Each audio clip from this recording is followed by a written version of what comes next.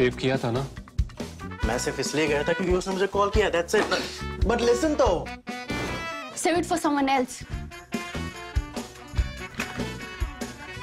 जिंदगी में सेव करना जरूरी है, मगर जब बात पैसों की हो, सिर्फ सेविंग से काम नहीं चलेगा। इक्विटी म्यूचुअल फंड्स में इन्वेस्ट कीजिए और अपने सेविंग्स को आगे बढ़ने का मौका दीजिए। Mutual fund investments are subject to market risks. Read all scheme-related documents carefully. The curtain fell in the old-fashioned way.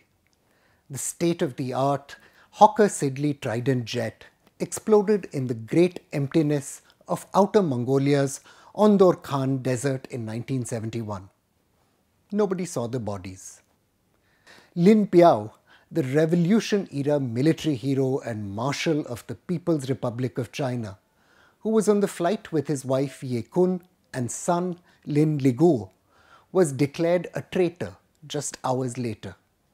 The old marshal, the People's Republic of China alleged, had sought to flee the country after trying to assassinate Chairman Mao Zedong. Even the Central Intelligence Agency, its part declassified investigation shows, struggled to sift truth from fiction on the hows and whys of the PLA's most storied hero. There was no evidence that Project 571, Marshal Lin's alleged assassination plot against Mao, had ever begun. No bullet was fired, the CIA noted. No bomb exploded. The report said that Lin, for all we know, might even have been executed at the summer resort where he was vacationing with his family. That story has emerged again from musty history books as Chinese President Xi Jinping begins the most significant purge of the political system since the landmark anti-corruption churning of 2017, when more than 170 ministers and deputy minister level officials were removed. Almost 1.34 million officials, from so-called flies to tigers like Zhu Yongkang, the country's third most powerful politician, were purged. The purge was key to Xi consolidating unchallenged power in China. Li Shangfu, China's powerful defense minister, hasn't been seen in public since August, and Western intelligence services are reporting he has been quietly removed from office. General Li Yushao, the commander of the PLA rocket force, which controls both the country's conventional and nuclear land-based missile arsenal, has similarly disappeared. Chinese Foreign Minister Qin Gang was announced to have been removed, but the grounds haven't been made public. The elderly former president of China, Hu Jintao, and globally reputed business people such as Jack Ma and Guo Guangshang disappeared while their businesses were dismantled. Even the actress Fan Bingbang vanished for almost a year and later reappeared, apparently after settling a tax-related case. Sure, no one's blown up, but the consequences for people have been pretty serious. Last year, journalist Frédéric Lemaitre reported the first signs of the purge gathering momentum with the dismissal of 4 high-ranking police officials, both on corruption charges and in the case of 3 allegations of plotting against Xi himself. There's no shortage of conjectures on what's going on in China. Journalist Brendan Cole has suggested Xi is acting to prevent a Wagner Group-style Praetorian rebellion of the kind we saw in Russia. Others believe the president is taking on an ideological old guard who are concerned about his economic policies and his high-risk confrontation with the West over Taiwan. Even simpler explanations, of course, exist. Michael Rowan, a researcher at the Federal Research Division of the United States Library of Congress, suggests the purge is actually about removing potential opponents to Xi, who might seem to have gathered too much institutional power and could therefore prove rivals in the future. This thing, power, depraves people. Xi's father, Xi Zhongxun, once remarked. For centuries, despots have known that the most refined, effective form of terror is to use it arbitrarily, so no one knows for certain what actions might be punished and to what extent or when. The story of Xi's purge or at least one way to understand their motivations, is tied to his most intimate memories of exile from the gates of heaven.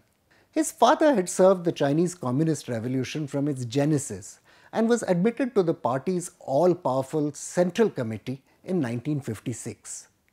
The elder Xi became the vice premier in 1959, directing the State Council's lawmaking role and carrying out various core research roles which guided the party. From 1962, though, expert Joseph Torrigian has recorded, things began to go horribly wrong, and all over a book. The elder Xi defended a biography of the revolutionary hero and military commander Liu Zhidan. But according to the Chinese intelligence czar Kang Sheng, the book contained veiled anti-communist heresies.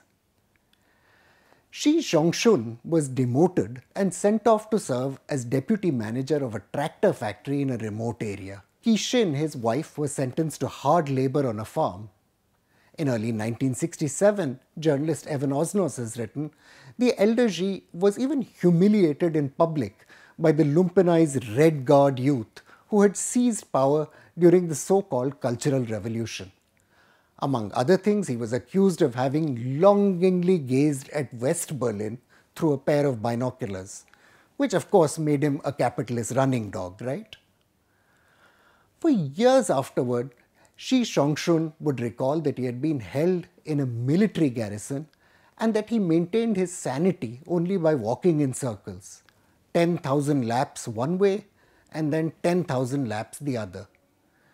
Shi, the son, was sent off to work in the remote village of Liangjiahe, Shaanxi province, from 1969 to 1975. Several accounts agree that Xi encountered tremendous hardship and deprivation there. Educated at the super elite August I school, which was run from a former imperial palace in Beijing for the children of high-ranking party functionaries, Xi Jinping also had to unlearn his privilege. Discipline at the August I school had been tough. Torrigian writes that students were sometimes beaten and, I quote, forced to eat old rice contaminated by rat feces. From 1966, though, the school's little princes were confronted by Red Guards who proclaimed, if the father is a reactionary, the son is a bastard. At the age of just 14, according to one account, Xi was threatened with execution by Red Guards. Though he went on to study after his exile at the prestigious Tsinghua University in Beijing, the scars must have remained.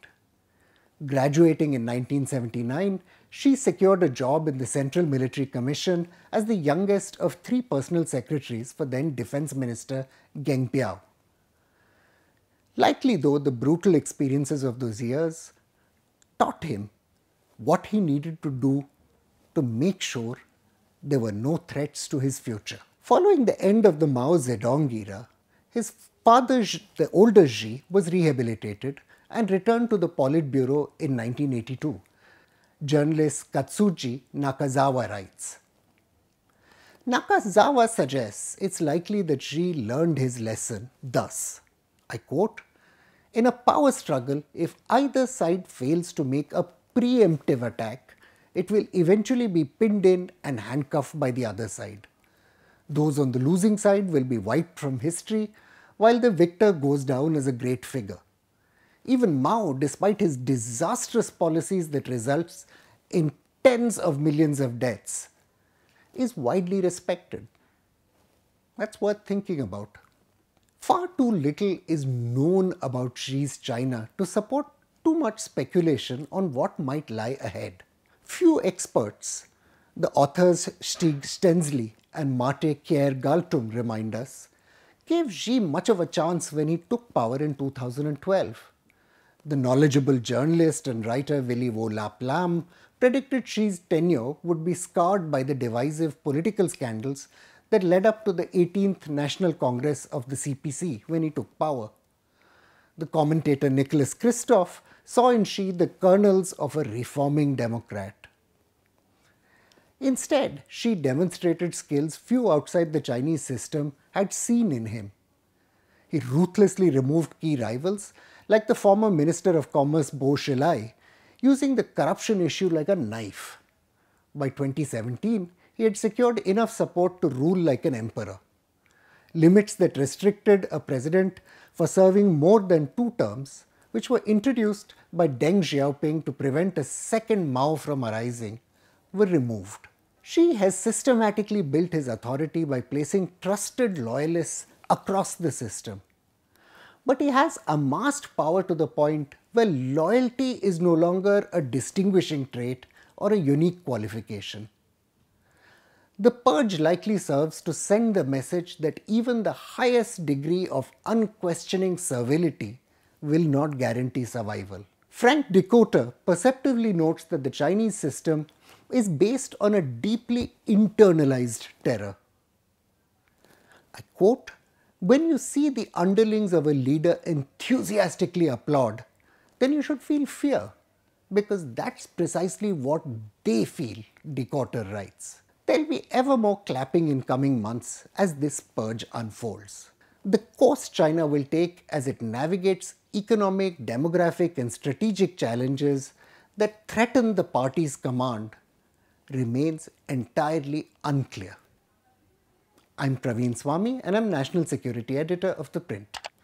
Thank you again for watching Security Code.